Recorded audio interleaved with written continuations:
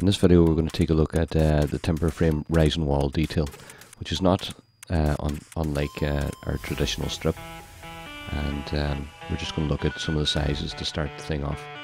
So we need to have our foundation, and the sizes here: 100 in the outer leaf, 150 for the timber frame underneath, and a 60mm cavity. It could be a 50mm cavity too at that there, but we want to make sure that our foundation is 3 times the width of this wall, and we're going to have the same as the last video, 600mm from the ground line to the top of the foundation. So you start off by drawing the foundation at the bottom. The size of our foundation is based on being 3 times the width of the cavity wall, which is 310, so it'll be 930. Feel free to pause the video at any stage as well to catch on the sizes that we have at the start. And we'll move it up then to the hardcore being in line with the ground line, our sand line, and we can put in our 100mm insulation, which is liable to change depending on the properties of U-value want to be achieved. Putting in the thermal break there, it's important as well. And having a ground line, or our concrete slab. As shown in red here now, we have our DPM, our damp proof membrane, which is our radon barrier. You can see the way it's stepped. And we can put in the bottom of the sole plates, which are shown the X's, which is the ends of the timber, and we need to put in our DPC around those as well too.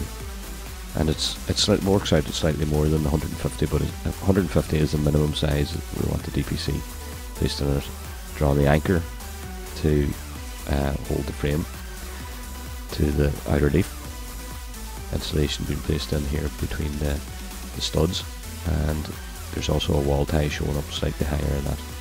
And I'm using crosshatch detail here to show it running through the block built part of the foundation.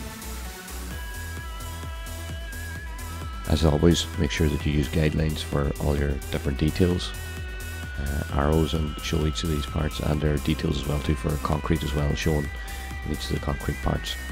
Sizes are placed in here with our wall 100, the cavity 60, and 150 then for the stud of the timber frame. And the old style hardcore is shown here as well too. So that does a lot to help to lift the exact details off the page.